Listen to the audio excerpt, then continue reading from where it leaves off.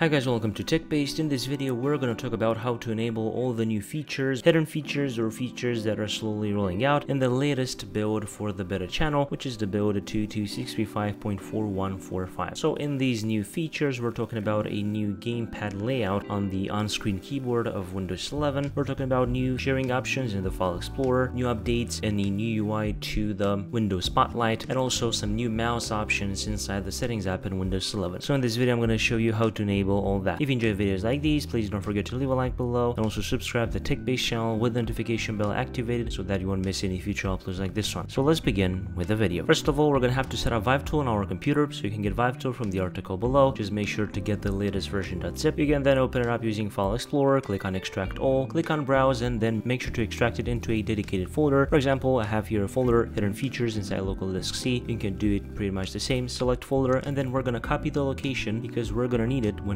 we are running the commands. Click on Extract. In my case, I'm going to have to replace the files in the destination, and then we are good to go. This is how you can set up Vive tool on your computer. Now, after you set up Vive tool, just search for CMD in the search box, and then click on Run as Administrator. On User Account Control, click on Yes. In the CMD, you're going to have to type in CD and then paste the location, and now we are inside that location. I have here the list of all the IDs and commands that we have to run. A huge shout out to Phantom of Earth on Twitter for discovering all the IDs and commands for these features. Make sure to follow him on Twitter from the pinned comment below. First of all, we're going to enable the on-screen keyboard layout, which is this command that you have to run. Of course, all these commands will be in the article below, so you can get them from there. The on-screen keyboard doesn't work on my computer. Maybe this is tied to some slow rollout that Microsoft is doing, but if you enable this command, you should have the best chances of testing that. Then you share to Notepad and Clipchamp inside the File Explorer. Also, the new Windows Spotlight, which comes in 3 different variants. So here, I'm not going to show you all the variants possible, but inside the variant, you can type 1, 2, or 3. In my case, on this computer, I have the 3rd variant enabled, but you can enable both of the other if you want to test them out. And of course, you're also going to need this command for Windows Spotlight. And lastly, for the new mouse options, this is the command that we need. As I've said, all these commands will be in the article below. You can just copy and paste them from there if you are interested in testing out these new features inside the latest build for the beta channel. Once you've done all that, you can exit out from the CMD and then restart your computer for the changes to take effect. Now, for the restart, we can see all the new features. First of all, related to the new on-screen keyboard, you're going to see a screenshot because, as I've said, on my computer, even though I enable the IDs, I don't have that enabled, but you can see how that looks. You can test it out, and maybe for you it will be enabled. You have this on-screen keyboard which you can change the keyboard layout of, and the new gamepad version of it basically allows you to control this keyboard using the Xbox controller. So you have certain keys that you can press in order to access different keyboard keys on the on-screen keyboard. So I think that is pretty interesting. Now I'm also going to show you all the 3 variants of the new Windows Spotlight, so you can see that these are some screenshots that Phantom of Earth posted on his Twitter, so shout out to him. So as you can see, there are 3 different variants, 3 different UIs, some of them being more minimalistic and minimized, also some of them showcasing more information about certain images that are showcased using Windows Spotlight. Next up, if we go into the File Explorer and then try to share a file, for example a picture, right click and share, or just click on this button, you're going to see that you'll have the new options to share using Notepad and also Microsoft Clipchamp, which is basically the built-in editor from Microsoft. Also, if you want to share something to Notepad, if we go into the Settings app and then Bluetooth and devices and then mouse, we're going to have the new mouse options, enable pointer precision, which can be turned on or off, and also scrolling direction. You can select down motion scrolls down or down motion scrolls up. So these are all the new features that we can enable in the latest beta channel build. Make sure to check out the article below for all the commands, and also check out Phantom of Earth's Twitter if you want to learn more about hidden features in Windows 11. If you enjoyed this video, please don't forget to leave a like below and also subscribe to the TechBased channel with the notification bell activated so that you won't miss any future uploads like this one. I was Zoom from TechBased. Until next time, have a nice day.